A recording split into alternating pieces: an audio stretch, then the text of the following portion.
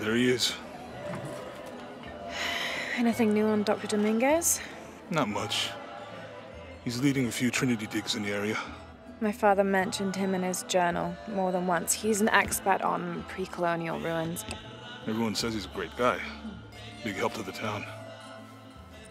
So how's your leg? Jonah, look. The riddle.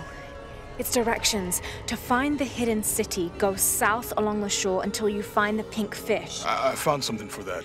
It's pink dolphins, found only in the Amazon. It goes on. Then chase the heart of the serpent to the silver-crowned mountain. Look at this. It's the constellation Hydra, the serpent. This star is the heart. It's set in the southwest. So southwest from the Amazon River. Brazil.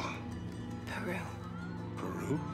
Okay, this date from the ruins, see? If you look closely, it is damaged. This number looks like a Maya 13, but what if it's really an 8? With precession, it... What?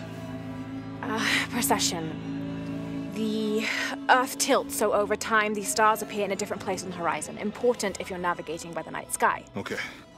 In the Maya calendar, that's a 2,000-year difference.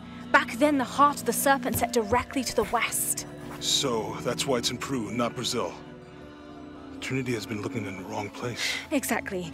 We need to look for the silver-crowned mountain in Peru. There's more. Something about a key. What is Trinity looking for in the hidden city? Doctor, we found it. Yes. Show me. You heard that too, right? Let's see where he goes. Wait, hold on.